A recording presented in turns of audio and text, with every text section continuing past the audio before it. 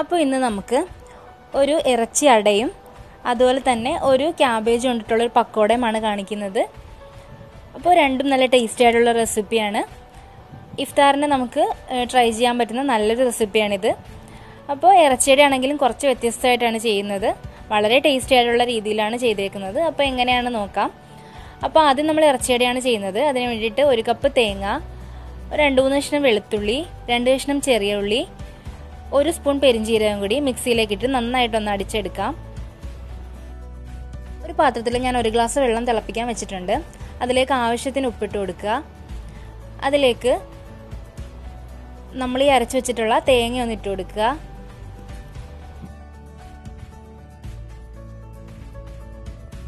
ഇനി ഇതിലേക്ക് നമുക്ക് 1 കപ്പ് അരിപ്പൊടിയും 3 സ്പൂൺ മൈദപ്പൊടിയും കൂടെ ചേർത്തിട്ട് നന്നായിട്ടൊന്ന് ഇളക്കിയെടുക്കാം.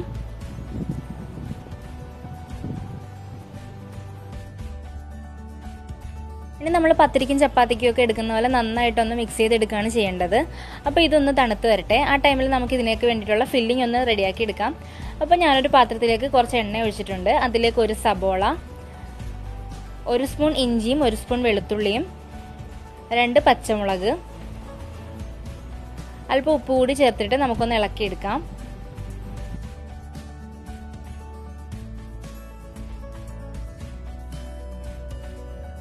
നന്നായിട്ടൊന്ന് വഴണ്ടു വരണം. അപ്പോൾ ഇതൊന്ന് മൂടി വെച്ച് കൊടുക്കാം. അപ്പോൾ ഇനി നമുക്ക് നമ്മൾ പൊടി ഒന്ന് നന്നായിട്ട് കുഴച്ചെടുക്കാം. നല്ലപോലെ അയച്ചെടുക്കണം. നമ്മൾ പത്തിരിക്കൊക്കെ ചെയ്യുന്ന പോലെ തന്നെ നന്നായിട്ട് അയച്ചിട്ട് അതിലേക്ക് 1 സ്പൂൺ എണ്ണയും കൂടെ ചേർത്തിട്ട് നന്നായിട്ട് ഒന്നുകൂടി ഒന്ന് കുഴച്ചെടുക്കാം. ചെറിയ ചെറിയ ബോൾസ് ആയിട്ടൊന്ന് ഉരുട്ടിയെടുക്കാം.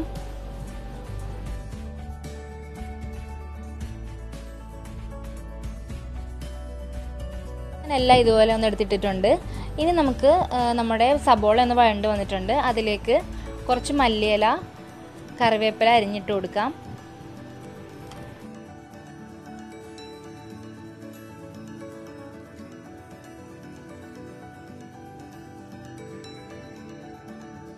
നമുക്കിതിലേക്ക് പൊടികളൊക്കെ ചേർത്ത് കൊടുക്കാം.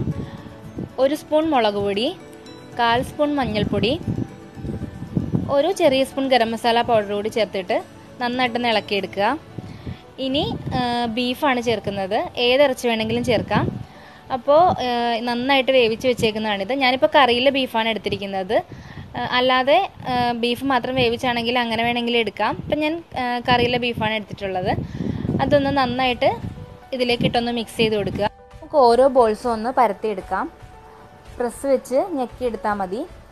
എന്നിട്ട് നമുക്ക് കയ്യിലേക്ക് എടുത്ത് വെച്ചിട്ട് ഇതിലേക്ക് നമുക്ക് ഫില്ലിങ് വെച്ച് കൊടുക്കാം.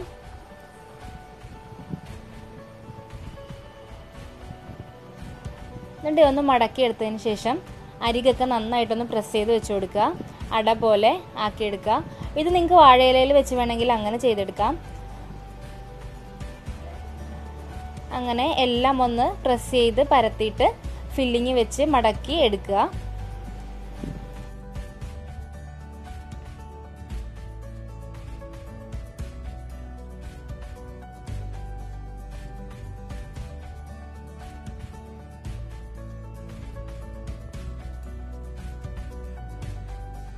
എല്ലാം ഒന്ന് മടക്കി എടുത്തിട്ടുണ്ട്.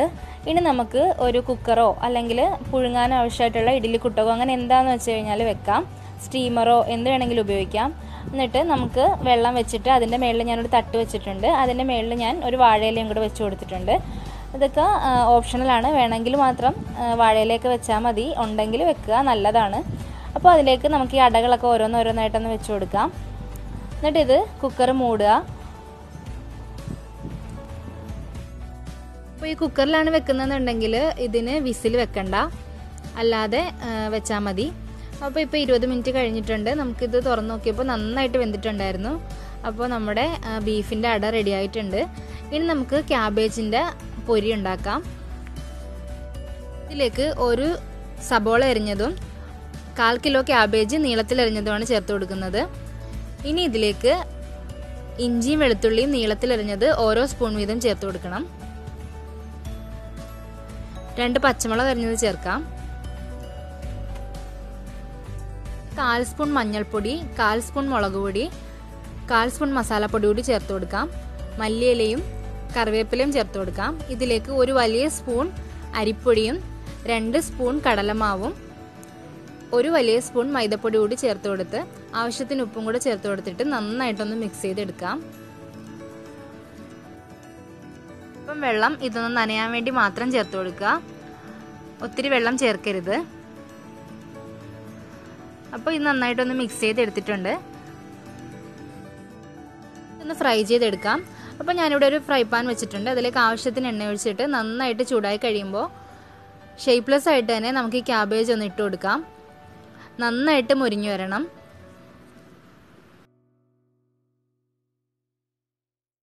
നന്നായി ചൂടായി കഴിയുമ്പോൾ പിന്നെ തീ മീഡിയം ഫ്ലെയിമിലാക്കുക. അതിനുശേഷം വേണം ക്യാബേജ് ഇട്ട് കൊടുക്കാനായിട്ട്. എന്നിട്ട് പയ്യെ തിരിച്ചും മറിച്ചും ഇട്ട് നന്നായിട്ട് മുരിച്ചെടുക്കണം.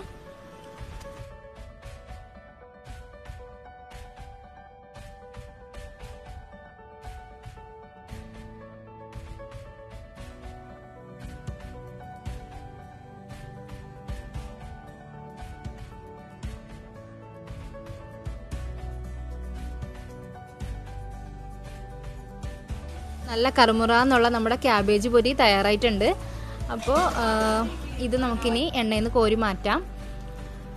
അപ്പോൾ എന്തായാലും 2 റെസിപ്പിയും എല്ലാവരും ഒന്ന് ട്രൈ ചെയ്ത് നോക്കുക. രണ്ടും നല്ല ടേസ്റ്റി ആയിട്ടുള്ള റെസിപ്പിയാണ്.